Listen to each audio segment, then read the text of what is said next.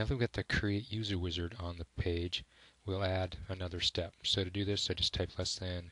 What we want is a wizard step. And then I'm going to actually go and grab the code from my website. So I've got some code out here that will, you know what, I'm actually going to grab the whole wizard step.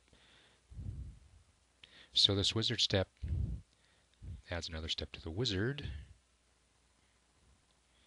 And if we look at this a little bit, and again, we'll go into detail this, and if you want to look at one of my other tutorials, video tutorials. But some important things here are that we have an ID on this. We have the on activate. Here's the function or subroutine we want to call when this wizard step is activated, and then when the wizard step is finished, when it's deactivated, we also want to call this subroutine.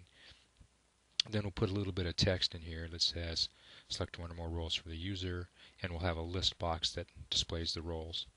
And that's it for this wizard step. But then it's really important that we also come in here and find the VB page for this one, to add user VB, and we put the code in those two subroutines. So again, I'm going to go back out to my website, grab this code. So this build role list, this is the one that goes out and reads the roles at our website and puts them in that list. You could put these in by hand in that list manager, build radio buttons or something else if you wanted, but I'm just showing this code in case you want it. And then this one, when the subroutine is, or when the wizard step is finished, it's going to call this assign user roles code, and this one goes through and says let's go and again see what's selected in that list, and then we will use this roles object, add user roles method, and we'll put the user in the roles. So anyway, it's pretty much copy and paste this code to get this to work, but let's show you how this works now with extra wizard step in here.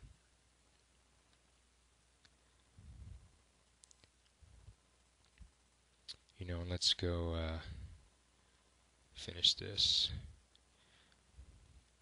You know what, we need to load this page from start. We're kind of got halfway through on this one. You know what, I'm sorry, let's just close it. Start completely over here. It was already halfway through the wizard. That's the reason we were getting that error message. Okay, so when we start this create user wizard, it asks us for somebody here.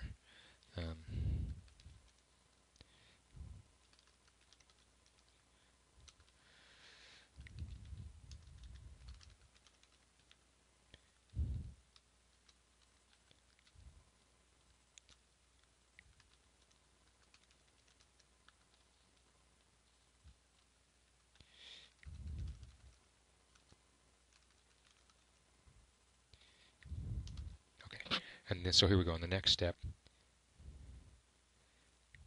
Oh, crap.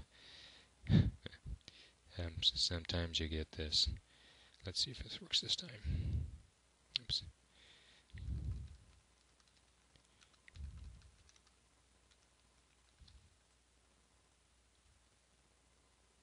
So here we go. So this is the next step. And we can select one or the other. But let's say this one's a manager and finish. I think we're going to have to come back in and take care of this. So we should catch that error that we saw there too, but we got a little bit of finishing up, cleaning up to work to do on this create user wizard. But that's basically it.